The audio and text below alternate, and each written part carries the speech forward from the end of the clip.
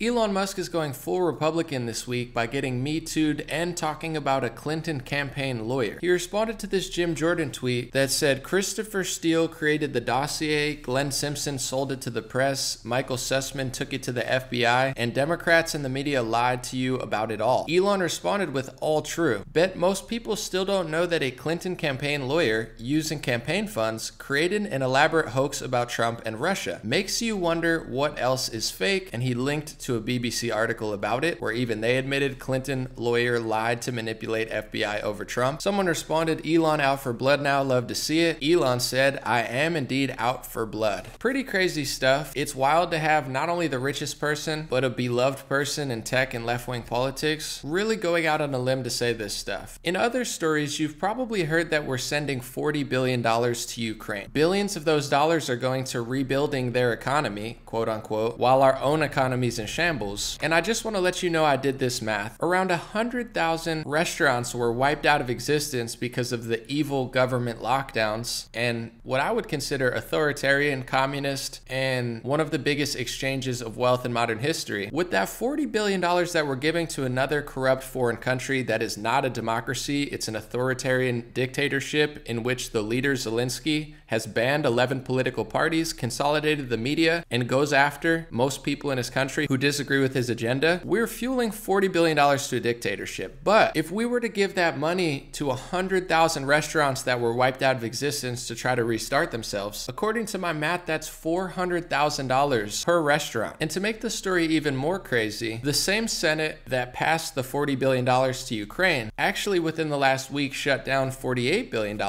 to U.S. businesses. America's politicians are so corrupt in the Democratic and Republican Party that if you're loyal to America and you serve the American people's interests, you will be hated on by the mainstream media, you will be hated by the political establishment, and most people in both parties will turn on you for the crime of actually serving the people of your country instead of special interests, lobbyists, big pharma, or some foreign country like Israel and Ukraine that it's just become status quo to funnel billions of dollars to, and you're a mean, hateful person if you question them. They lie so much about Ukraine, it's insane. In 2018, mainstream articles like The Hill were reporting that Congress was banning arms to a Ukraine militia linked to neo-Nazis. Now, if you suggest what The Hill and most Western media said for the last decade, they'll say that it's Russian propaganda. Oh, that's what Putin's saying. Our own media used to say that until that faction of Ukraine turned into heroes and were deserving of our money. They literally linked them to neo-Nazis and banned arms to them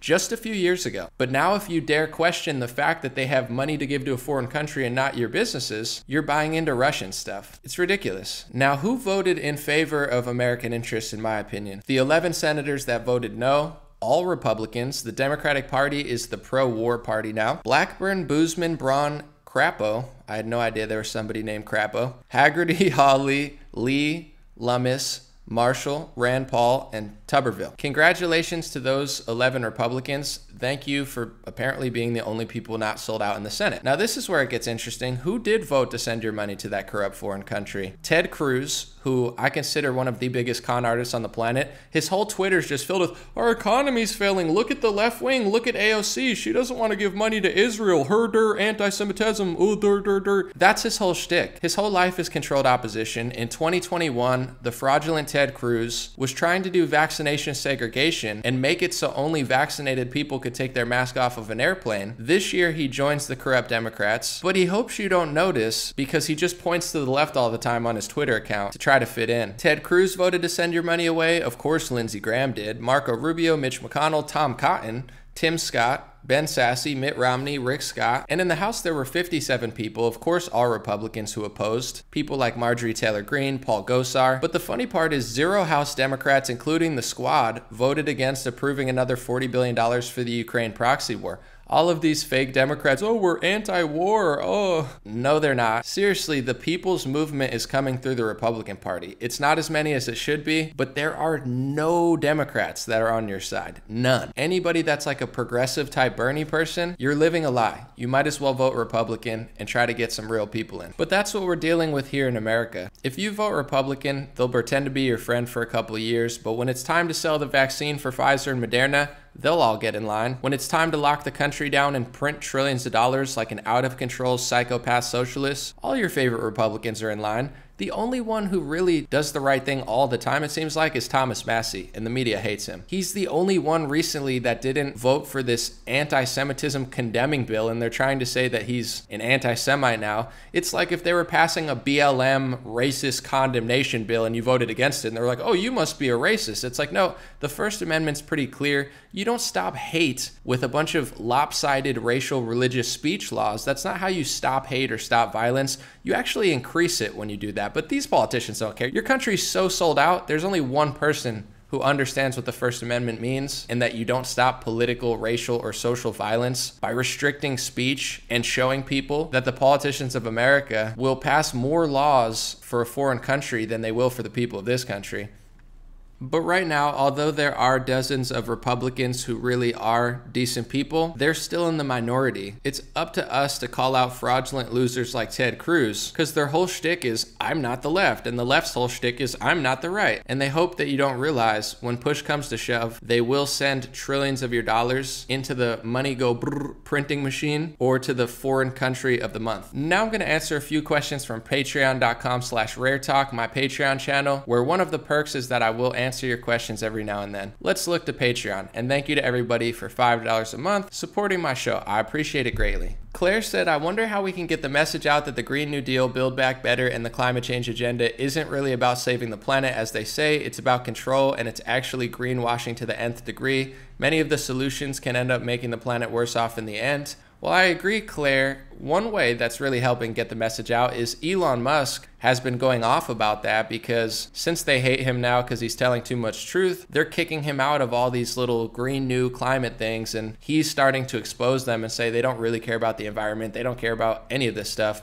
But I think the best way to really counter that agenda is with compassion and without being too snarky about it. I know I've reached a lot of people by explaining I'm a true environmentalist, clean the air, clean the water. I do believe that the climate is shifting. Every day the sun comes up, goes down, every season. Climates are always changing, but I absolutely do agree that not only are they exaggerating about certain things, but more importantly, they're putting together solutions that really just take money, control, and power from the people, and they're not going to have the impact that they say. So I think the best way to get that message across to the people who need to hear it the most is to let them know that you're not like a cold-hearted gas guzzler that wants to just destroy the planet, because too often Republicans do sound like that. Like, they'll just be like, I don't care about the environment, I'm just going to do what I want. And it's like, that doesn't get through to the other side, because then they look at you and they're like, oh, this side really would destroy Earth before they actually did what was good for us.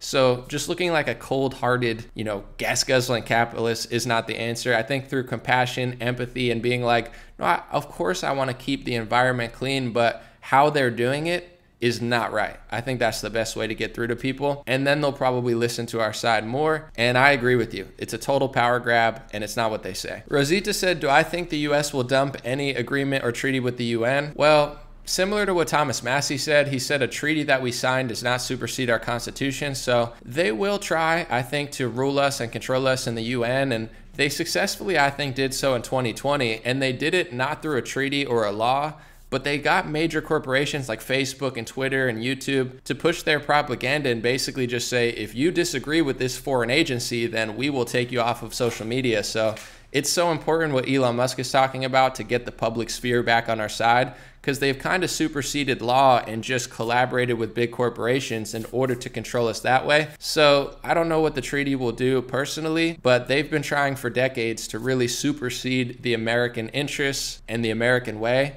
and they'll keep trying. I'm not too afraid of the treaty, but it is worth looking at, and I don't know if it's going to last in a court, but they do have enough allies in American corporations. Daisy Butler said on patreon.com/raretalk, hey, thanks so much for taking questions. I always appreciate your educated opinion and how you do research for us. Ha. What do you think of Ron DeSantis, and if he's going to run in 2024, does that mean he'd be running against Trump? How do we get a moderate to run or win an election, or will we forever be a two-party country? Well, with Ron DeSantis, I think he's doing a very strong governance of Florida.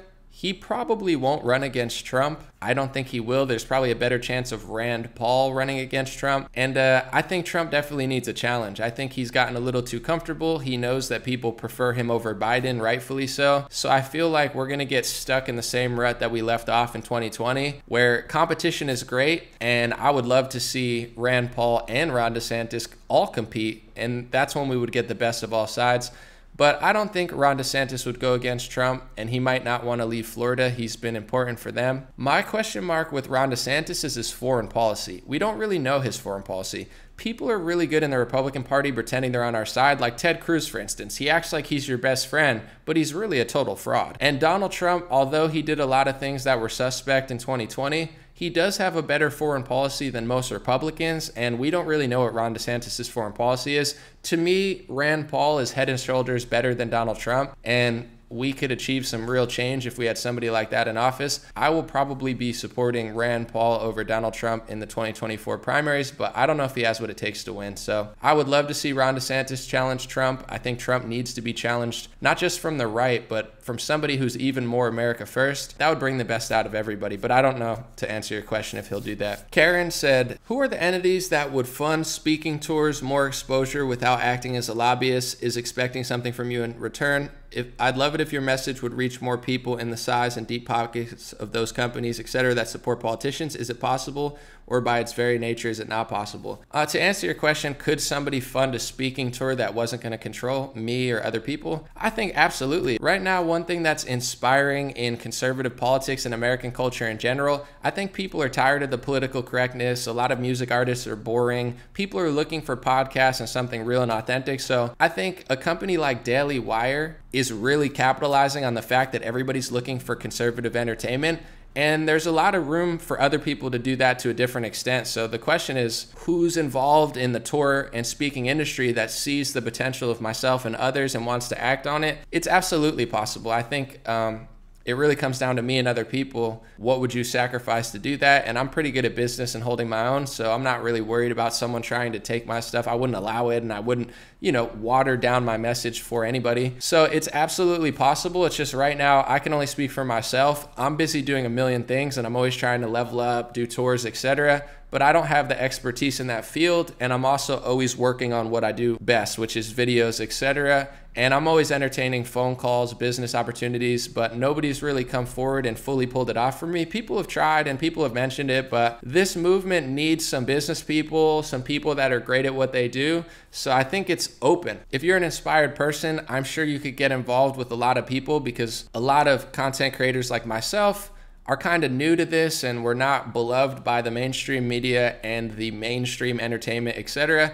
A lot of opportunity, a lot of people that are always looking for help, and it just takes the right person with that motivation. So no, I think it's very possible. Hasn't happened for me yet, but I've gotten close. And for instance, real quick, without being too wordy, all these hats at godblesshats.com and dreamrare.com, I was doing it through a distributor until somebody came to me and said, Anomaly, I love your videos. I can help you get them stitched, get them printed. We could buy them wholesale, warehouse them. And it worked out. He did exactly what he said he would do. He's been great. And I formed a business partnership with him over this. And, we work together now. So stuff like that is always possible. It's just, until it happens, I just keep doing what I can do and try not to get too big for my own britches and ruin what I'm doing. So great question. And to anybody involved in business and entrepreneurship, live shows, etc., man, this is such a hot time to be a non-normie, and there's a lot of potential. Will Childer said, what are your thoughts on Elon Musk buying Twitter? The media is saying it's bad for free speech. Ironic. Then it makes me wonder if he should kick off the CDC, World Health Organization, Biden, Fauci, etc., fight fire with fire. As a libertarian, I say keep free speech for all, but it would be nice to give them a taste of their own authoritarianism. Yeah, I hear you. I mean, it definitely would be funny, but I get a good vibe from Elon. I understand he's a billionaire. They constantly are doing this in politics where they do like controlled opposition stuff. They give you somebody that you like and they turn on you at the last second. So I feel like that's happened to me so many times. I'm not like head first, like he's my hero, he's gonna save me. Of course, this could be a setup in some way. I'm not paranoid, but I do feel that when some people are like, he's controlled, it's like, whatever, it is what it is. I definitely feel like he understands the principle of free speech and democracy. He sounds kind of like he gets it. And as far as business people, the fact that he's so outspoken about how far the left has gone really gives me somewhat hope. I mean, I'm not like thrilled and being like, Elon's saving me, but when it comes to what he's talking about Twitter, he gets it. He gets the bot situation. He gets how, democracies are supposed to work. And as far as in tech, the fact that he's even giving this much to us isn't guaranteed. Everybody else in tech is afraid to speak up about anything. Everybody else in tech is super far left. They either agree with it or they just shut up about it. I've listened to Zuckerberg speak, and he plays the safe route. I think it's a blessing that Elon's even giving us this much. Even if he turns on a dime in a month or something, the fact that he's given the world this much culturally and said this much truth, he doesn't have to do that. So I actually appreciate it, and I think he's on the right path. And, it's up to us to not just sit back and wait as well. We all got to make moves and all contribute, but I like what Elon's doing, and he's great to listen to in podcasts. He's very easy to listen to and understand, and he's saying all the right things, and it feels right. So for now, I like him a lot more than everybody else in tech. Bill Dancanis said, why do people who listen to people like Yuri Bezmenov not believe that this is a communist agenda? He's telling people what is happening and what's going to happen, yet the masses rely on the same rhetoric spewed out by the mocking stream media. Well, it's a good question. I think what really woke my eyes up to communism, it's not just Yuri's speech, it's great, but I actually read the Communist Manifesto. And when I read it, it doesn't read like this, oh, we're going to help everybody, and this is this naive idea of sharing everything. That's not really what it reads like. And that was my interpretation from listening to conservatives about it. And when I read it, I realized it's a total power grab. It's like total control of the media, total control of banking, total control of private property, total control of communications and transportation. I mean, this is directly in the manifesto. So I think you have to be a real moron, no offense, to look at that and be like, oh, this is the government trying to help. No, it's the government taking over everything. And once you have all consolidation of power and no privatization, it's not going to lead to a utopia. This is why, no offense, people that tend to lean communist in the left wing, not trying to be rude, because there are some decently put together communists, I guess, but for the most part, it's always people that are disheveled. They couldn't run a business if they tried. Like, it's a very weak ideology, I think, to run a country, to be like, oh yeah, it's like giving the government 100% power, giving people 0% power, and acting like that's going to work out. So when Yuri talks about it, I mean, some people don't listen to him or trust him, but it makes total sense. It's like, he talks about how they were going for conservatives because the left wing are already useful idiots, where he's like, you don't even need to really do much with them because they're already self-sabotaging your country. Try to get into large established conservative media.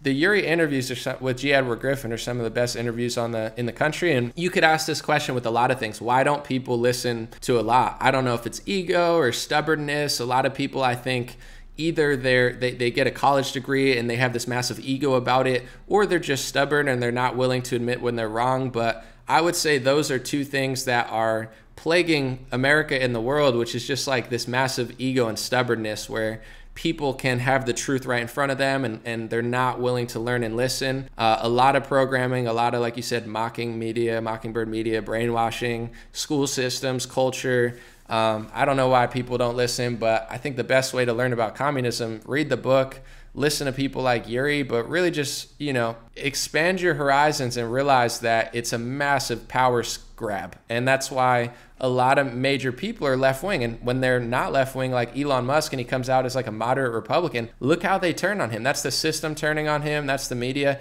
They need total control of everything in order to operate. So last question I'm going to answer, and then I'll do this again next month. Serena said, are you familiar with the book Word Magic, The Powers of Occult Definition of Words by Pao Chang? I am not, but I'll look into it. I haven't heard anything about it until you mentioned it. All right, appreciate you guys for watching. And if you want me to answer your question in this fashion, I'll leave a status on patreon.com/raretalk within the next couple weeks and answer more questions like that. Thank you guys so much for supporting. Patreon helps more than you would imagine because every month it's a specific block that I get and everything else fluctuates. I mean, even Patreon fluctuates, it goes down, etc. But to have that every month at the beginning of the month is so huge to my business model. Thank you to everybody at patreon.com/raretalk. And just know, if at any point you've supported on there or Facebook, you've really helped this operation go. Everybody helps sharing, watching. Sometimes people comment and say, "Normally I can't do that." It's no big deal. Even watching helps me a lot. There is ad revenue on my videos, so it's important to watch. But I do appreciate it greatly because running this independently without big corporations, big sponsors, etc., has not been the easiest thing in the world. But I will say people at Patreon, Facebook, and just people supporting on all platforms, even for free, everybody has really made it easier than it could have been. So thank you guys so much. I work my ass off. I think people realize that, and I'll keep doing so. Have a good one. I'll be back soon.